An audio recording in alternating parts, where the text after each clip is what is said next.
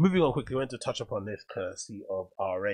And I think this is a really interesting story because, if anything, it's a constant reminder of how difficult it must be to navigate the dance music or nightlife scene when you're from a somewhat, I wouldn't say marginalized community, but you're from a niche community, especially when you're representing for the queer LGBTQ plus folk, and you eventually create a party that's good enough where it kind of garners the reaction and the reception and the love and adoration from normies like myself and straights and stuff, and eventually you get to a point where you lose the essence of what you originally started with, right? Use the ethos, the idea, the principles, the community, whatever. It sometimes go by the wayside, and usually involves money, right? Other investors come in, they have their own wants and needs that they're going to place on you. You might have to make some and then you might have to make some compromises. It just really is an upside down, backwards and forwards thing, and it's kind of a thankless task, really. It's sort of like you've got two options if you start a night, or you start a club night, you start a label, you start whatever it may be. You got two options. You just keep it self-sufficient and you use it to service your local community, service your friends, inspire those around you, inspire future generations, and just have it like be a grassroots local thing, and any money that you make from it, you just plug it back into the business and help to kind of keep the running costs going, so you don't have to kind of be out of pocket. Or you kind of build it to where it kind of can come to a place where you can attract investors, and you essentially relinquish some of the control and some of the way that you do things to whoever's investing, or you make some compromises in the middle. But there is no in between. There is no ability, really, I've seen so far, because I'm a big believer in like not selling out, but I'm also not naive enough to realize that getting the money from commercial work in order to kind of go and do your stuff that you actually want to do is the greatest thing. Like, I think of fashion, I think of all the major, because it happens a lot in fashion industry, like some big time photographers and stylists, they'll essentially pay their rent, large chunks of their mortgages or whatever it may be, by doing commercial work, like working for a Gap, a H&M, a Zara, whatever it may be. But then they'll use that money to sustain themselves, but then they'll do all the stuff with 032C, ID Magazine, Dazed and Confused, basically for free, in order to kind of get some cool ideas out there and to kind of keep your name popping. So you do all this kind of corny, lame stuff with the high street brands that you're not necessarily proud of, or it's not necessarily that creative, but then use that money to funnel it back into your quote-unquote underground local stuff that you actually care about. And then that, ironically enough, is going to get you the attention of more big brands, so you can keep that cycle going. But in dance music or in nightlife, it doesn't seem to be the thing. As soon as you take the money from the overground, it completely devalues and sort of ruins whatever you've built. It's just a kind of, it's just a thing that happens all the time. We already saw the reaction with people with festivals here in the UK that have been bought out or invested by Live Nation and stuff. People are already getting nervous and shook and stuff. So I think it is definitely an issue that's kind of plaguing nightlife that people haven't necessarily figured out a way to kind of combat just yet. And this is another example of it, which is quite heartbreaking, to be honest. It says here, local queer collectives urge Manchester Festival Homo Block to take a genuine feedback on board. Courtesy of RA, 5 local queer collectives have released a statement addressing the concerns surrounding Manchester Festival Homo Block, which I've heard of myself, but I've never been to. In a final statement shared with Resident Advisor, High Hops outlined a list of concerns raised by artists and promoters employed by Homo Block, the brainchild of a long-running queer party called Homo Electric. The statement has been supported by Meat Free, Tough Act, and members of All Hands on Deck and Love Muscle. Those are probably some of the best gay-centric names I've ever heard in my entire life. Meat Free, Tough Act, All Hands on Deck, and Love Muscle. Absolutely brilliant. The concerns include poor pay for local performers, a lack of transparency surrounding charity donations, and festival ties to Saudi Arabia. Right, this is beyond selling out. This is like, it just goes against everything you probably stand for.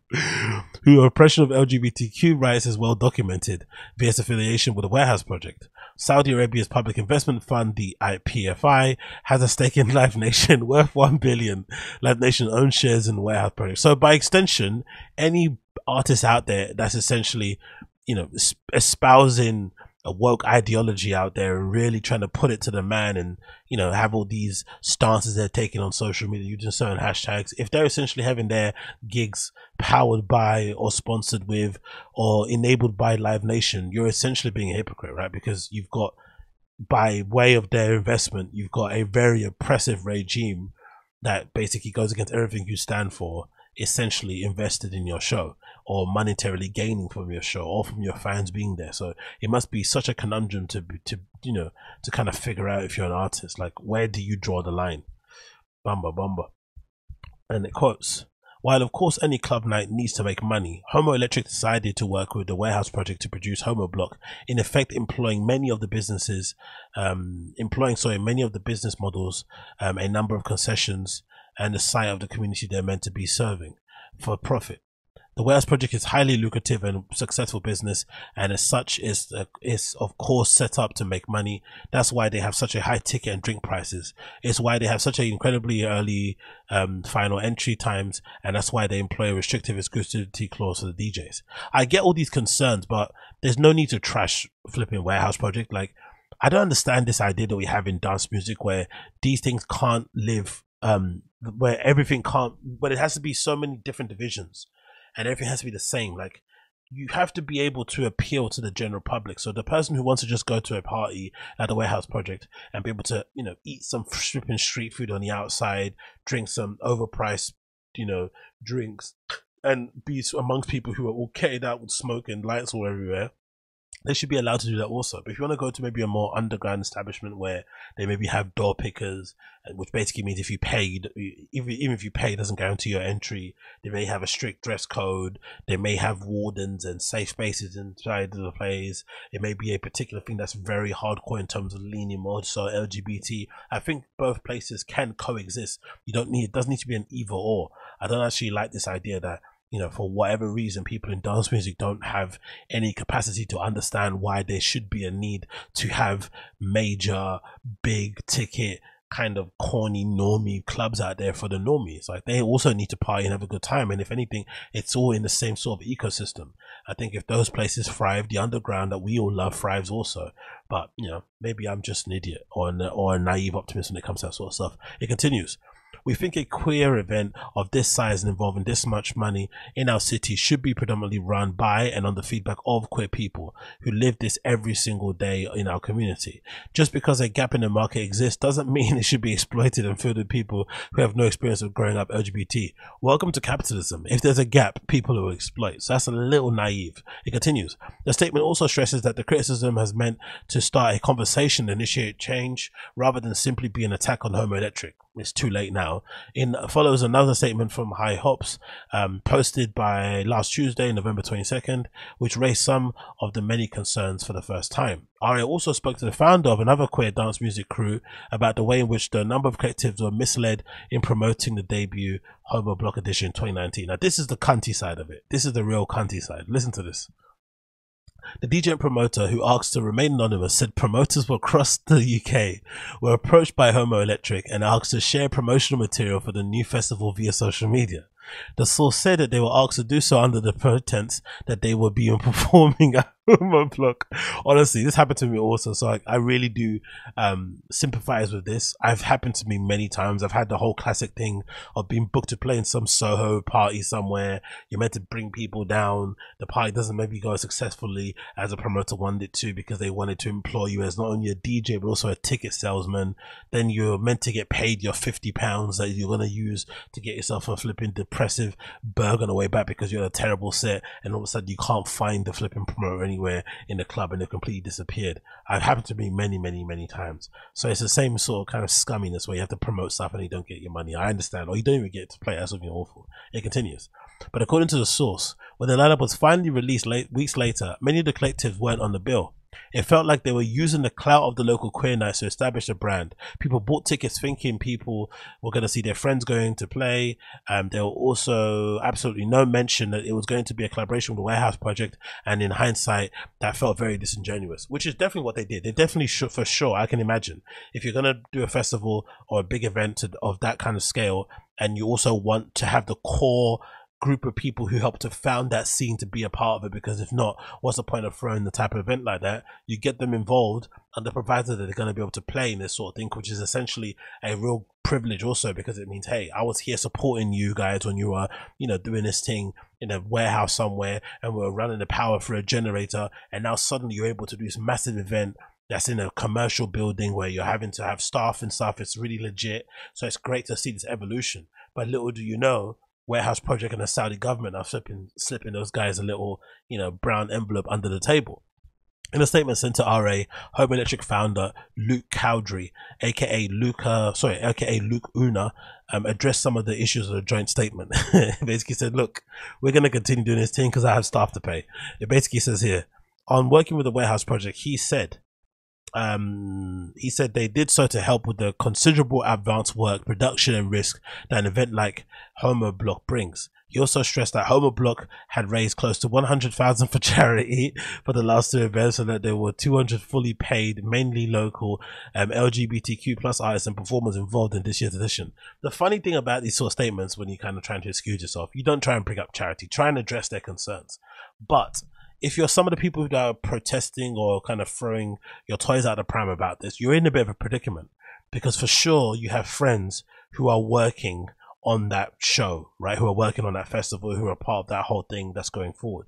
And those friends are probably hoping that that event is successful so it can continue year after year. So you've essentially got a guaranteed bit of work and a guaranteed bit of income at a particular time of the year, every single year.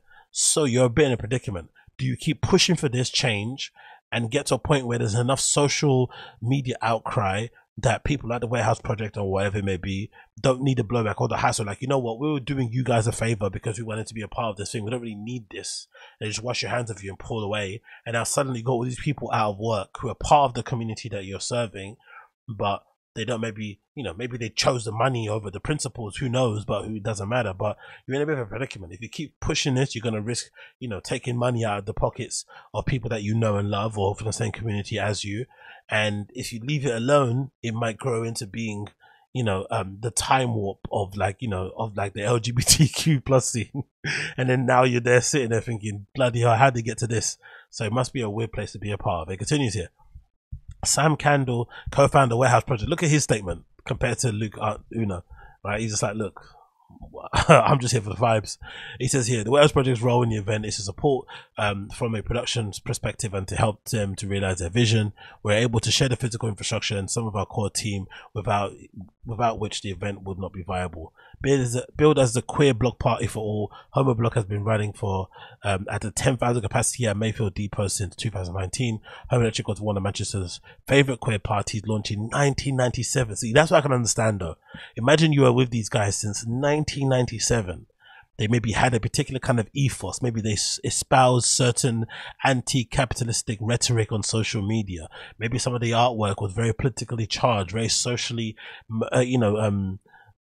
maybe socially aware, whatever it may be. And then suddenly here they are in bed with Live Nation, you know, by proxy then taking money from the Saudi government, which is obviously completely oppressive to everything that you stand for and definitely against it. And now you're in a conundrum. You're in a quagmire. What do you do? Read the statement below, blah, blah. I'm not going to read this whole statement, but I don't know. I feel sympathy for both sides. I feel sympathy for the people who were sold the lemon and kind of hoodwinked, because I've been hoodwinked myself, coming up as being a pretty unknown DJ and trying to make my way forward. You kind of always kind of end up in situations where you essentially get scammed. And I've also got sympathy for the people who are running Homo Electric, and which evolved into Homo Block, because after a while, if you want to do an event, a festival that services 10,000 people, you're going to need to make some money. You can't be running these things for free. There has to come a point where money needs to be kind of passing through the till so you can afford to pay people. And much like what happened in Berlin during the lockdown with the pandemic and stuff, I remember reading loads of articles about people when the first restrictions kind of were lifted slightly, or whatever it may be, certain managers and owners and bookers for certain clubs were essentially bittersweet, because they're like, oh, it's amazing that we're being able to reopen because we can obviously, make some money and obviously be able to service the local community, put events back on and be out there. But a lot of them were saying things that I saw loads of people from various places, not even only Berlin, like places like Cologne and Dortmund and stuff like that, and Munich and whatever, they were saying, but in the process of all this lockdown and stuff and all this hysteria around COVID, they've lost many great employees. And for the most part, you would imagine, especially places like Berlin, where nightlife is a really big deal over there, people take it really seriously. The staff members are part of what make these spaces amazing, right? I've been to places like Paloma Bar, for instance, in Kreuzberg, and that's another good one where all the staff are great and they're really friendly. Maybe because it helps because a lot of them are English, especially the ones I bumped into that are there. You look at places like Same Heads is a good example. The early parts of Bergheim, when that first opened, was like that also. Trésor was like that also. There's always people that work there that you kind of see every weekend if you're a regular, that make that place what it is, and they kind of add to the community side of it. So if you're a place like Homo Block, Homo Electric, you got those people, they form the basis of what you're doing, but then you also want to inspire and further the message that you're doing to many more people, and that will obviously going to invite some normies and invite some general public people also. And just to, I'd imagine, just to run an event like that, and to run a festival like that, day festival, whatever it may be, the production cost involved, especially in a place like England, where I feel like, for whatever reason, this country is very much against parties and the fun and stuff. So you're having to kind of go around so many obstacles, and it probably helps to have a partner like Live Nation, who have maybe some people who work in local councils, who maybe have some stuff to do with kind of legislation, whatever it may be. I'm sure those partnerships work with doing those kind of boring, officey, backroom, bureaucratic type stuff, and they will definitely help as well. So you're kind of a bit of a quagmire. Do you keep servicing your local community and essentially bleed yourself dry over a very slow period because you can't make any money, but you're being true to your scene? Or do you take the money from these big corporations to allow you to continue doing what you love, in the process paying people for their work and for their time, especially during this period in our lives now, we're in a flipping global recession. It's a really tough place to be in, and I don't envy anybody in this situation. I don't envy the people who are fighting against this. Link up with Live Nation. I don't flipping envy anybody involved in Homo Block and trying to basically reassure people in your community that you're doing this for the right reasons. It's tough, it really is tough. But like I said, I've seen it here already in London. We have the same situation that happened prior to Crossbreed shutting down that King party. There's sort of the similar, I think, thing will happen mostly with places like Inferno. Maybe Budokai maybe won't have the same issue, because I guess maybe because it's mostly a queer type of event. I feel like those events for some reason always have a bit of a ceiling. I don't know why that is particularly, but it seems to be a thing. But for some reason, the LGBT themed kind of nights, quote unquote the gay nights, they always tend to have an appeal that can kind of far supersede where they sort of started from. I think of some eclectic DJs like Horse Meat Disco. I used to see those guys playing in places, warehouse spaces in Shoreditch and shit, and now they become global stars and whatnot. And I'm assuming if they did do a party, which I don't know, they did, yeah, Horse Meat Disco used to do a party at the Vauxhall, right, that pub down south. I'm sure maybe there's part of their community that are feeling also that maybe things have changed now, the bigger that they've got. So I'm assuming maybe it might happen with the collective out there in Berlin, right? That Cocktail de Mort group, they might be having the same sort of issues also going forward. Maybe they might have the same thing where an investor comes along and is like, hey, we want to take your party and take it global, or make it more, regular and consistent, or put it in a certain sort of space, whatever it may be. There are all these kind of troubles and all these kind of hassles you kind of have to fight against, every single day. So it must be really hard to deal with. But sympathy goes out to both sides. I hope they work it out and reach a amicable conclusion, because the last thing I want to see is anybody lose their jobs, because that's absolutely lame.